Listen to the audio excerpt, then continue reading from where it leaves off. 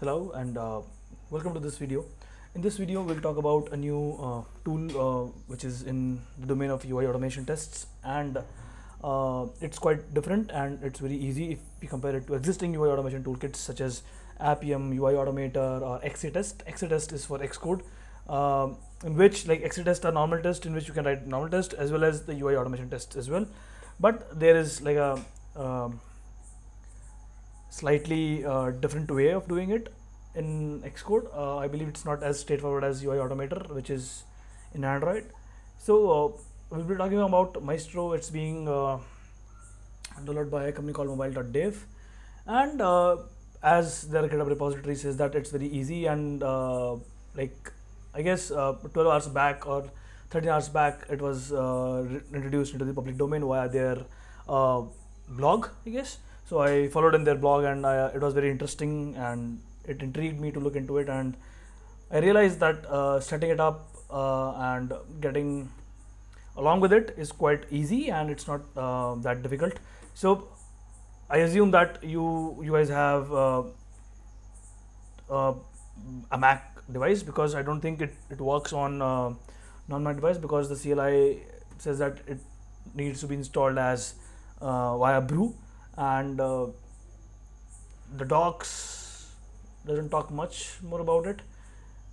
So running CLI on running the CLI, that the tool that it comes with, Maestro CLI, you can run it on your CI, and I doubt that these cannot be run on a non-Mac device, but as per the instructions I guess it's not, and because I don't have a Windows or a Linux based system, so I cannot test it as well. So I'll be just talking about how you can install it and how you can just get started with it. So it will be just a basic introduction, because I myself is exploring it a bit more, but it intrigued me, and it kind of pulled my attention towards it. That's why I am making a video on top of it. So to install it, you just have to have a brew installed in your Mac, and just tap into mobile.dev Inc. It will we will tap into their repo, and then you can install via this command. Because I already have it installed, it will just tell me that it's already installed. So there is a trick, like there is like a, what do I call it? I don't just recall that word, but there is like a very basic thing that this tool is missing, which is I tried running it via USB, but it didn't work, and doc says that we need to pair it via Adb Wi-Fi or something like that. So in Android Studio we already got that option, but I'll be using Adb Connect command. So to do that, I'll have to list out whether I have devices here or not. So I have one device that's listed here, so I'll clear it up, and I'll do Adb TCP IP 5555, so it will enable that 5555 port, and I can now transmit data on that particular port. Now I'll have to connect to connect to one of my device's IP address. So to do that, first let's see which how you can grab that IP address from your device. So if I do screen copy, I have this Samsung device running here. I can see that the IP address in the settings shows that 192.168.21.125. So I'll just close it up. Adb, I'll just punch in this command, Adb Connect 192.168.29.125, and now we are connected. Now if I do this Adb devices, I'll see two devices. One is connected via Wi-Fi and one is connected via USB. Now let's clear it up, and let's start writing this sort of snippet that is written in YAML. So YAML is like a markup language, yet another markup language, in which it's not similar to what JSON does, but you will get a hang of it once we start writing it into. So let's so this is the YAML file, and first of all we have to enlist an app which we want to open. So for that, you want to bring out all the packages that you have installed. If you are testing an in-house app, you might already know the package name. So because I'll be testing a system messaging app on Samsung device, so I need to grab its package ID. So I'll go into Adb shell, but it will because I will remove the USB thing, and Adb devices, we should return me a single device. Adb shell should give me a shell access. So I'll do pm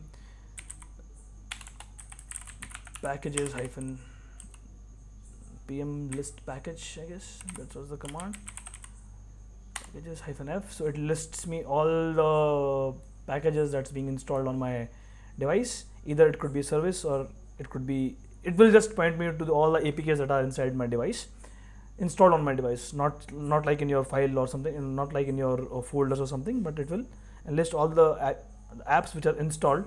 Now I'll just search for messaging, and this is the one, Samsung messages. So I'll just copy this package, I'll exit from the shell, I'll clear this up. Now let me just clear this bit up, and let's move to this and paste in your package ID here. Now we want to differentiate this thing by these 3 dashes. Now we will have launch app, which does nothing, it just basically launches the app. Let me just open the terminal, clear it up, let's open another terminal and strcpy, so I can see the device running. So it's here. Let's close all the apps that we have running here. Now let's go to desktop and do Maestro -host 192.168.25.29.125 and run test message.yaml file. Now once you execute this command, it tries to connect to the device which is listening on port 5555, and it will execute whatever you have written. So now I have written that launch the app with this particular package, so it launched the app.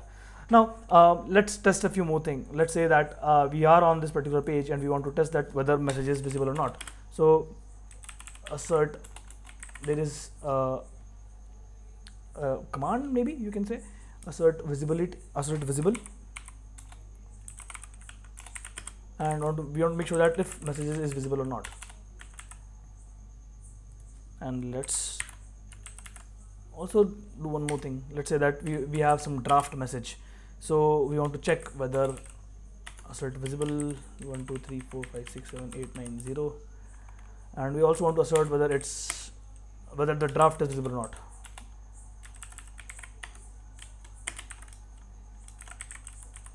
So let's say that this is something that we wanted to validate onto your automation test, and if we run it again,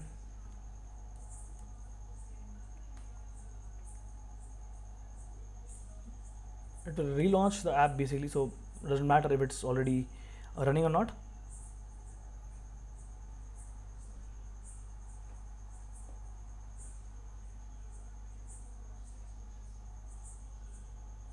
So it should basically work. I'm not sure.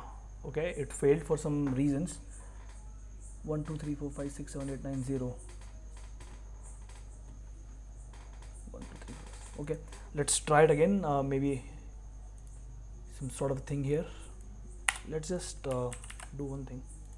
Let's just assert visibility of the draft.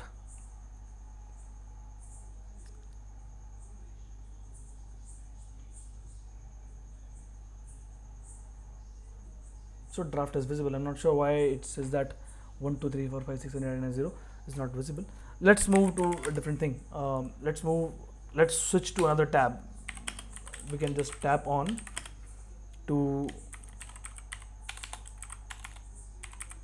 contacts, and this should just switch this tab from conversation to contacts, and you should see that okay, it switched to a tab. So to validate that, we can also assert the visibility of assert visible, that if whether group is visible or not. So if the font size are not visible, let me just increase it a bit up. Now I guess font size are good enough. So we want that whenever we tap on contacts, we want to make sure that group is visible. So because groups is there, so I'll rename it groups, and I'll go back, and let's also tap on this group.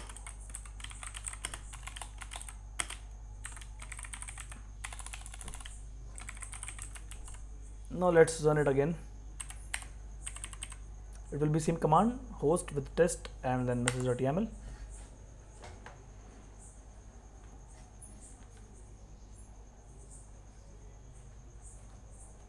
Now message is visible, draft is visible, context was tapped, visible is group, and we tapped on the group.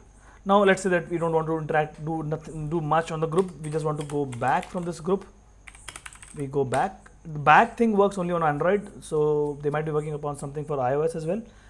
So now let's just move to back, and now there might be some items which doesn't have a label like this sort of a button, because it does not have a label, but it has what do I call it, a content description in Android. So you can just look for search for this. You can input this as your view matcher, and it will work.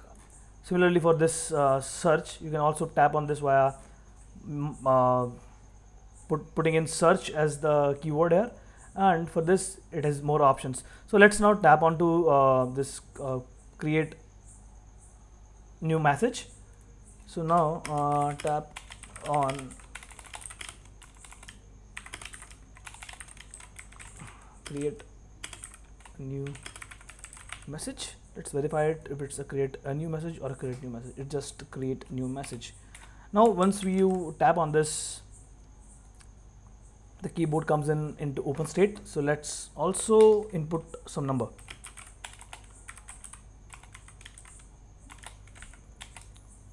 Input text, and let's input 1 2 3 4 5 6 7 8 9 0.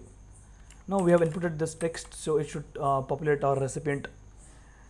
Now because nothing else is being labeled on this particular thing, so the send button is also not labeled. So we might just have to think of a strategy, and because pressing enter doesn't work, or maybe because it's not working because I don't have a plan onto my device. Or let's just input number, maybe then it should come up. Okay, but it does not have any label onto it, so we might not be able to click on it. But let's do this flow. Let's see if we can figure out something. So I doubt we'll be able to make this send button work, but we'll try to use the generic send keyword, like to tap on send, and we'll see if it work. So let's do one thing. So when we are on this recipient and we see that there is a next button onto the keyboard, so let's say that we input text as 1 2 3 4 5 6 7 8 9 0. Also add tap on next, so it taps on the next, and we are, whenever we do tap onto the next, you are like taken onto this particular text field where you can write your message. And let's input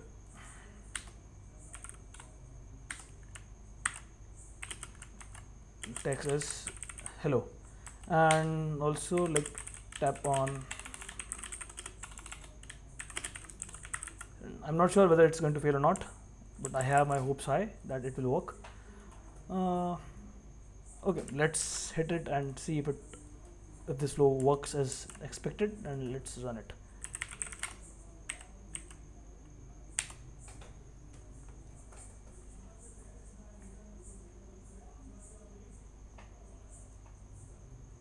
Yeah, so flow has started.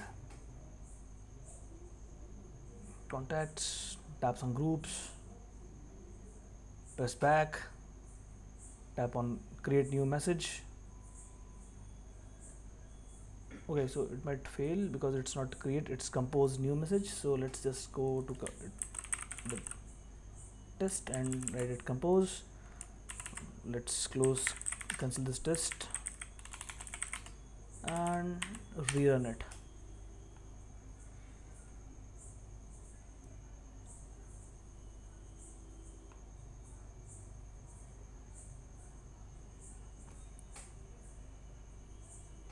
So this automation test can also be very helpful in cases where you want to also check for the accessibility of your UI elements. You can also run these flows on your CI pipeline, and when it all passes, you are good to go and good to merge, that kind of stuff. So you see that send work for us. Now it's hello, and it tapped the send button. Maybe it's working because that button has an identifier or ID which is like send. We might not be able to see that content description, maybe because of some reasons, I'm not sure. And so this is the one of the most easiest UI automation system or UI automation framework that I ever seen, because I have worked with Appium, which is like which comes with its additional cost of having to learn a different language, which is like Python or Java, but it comes with its own advantage.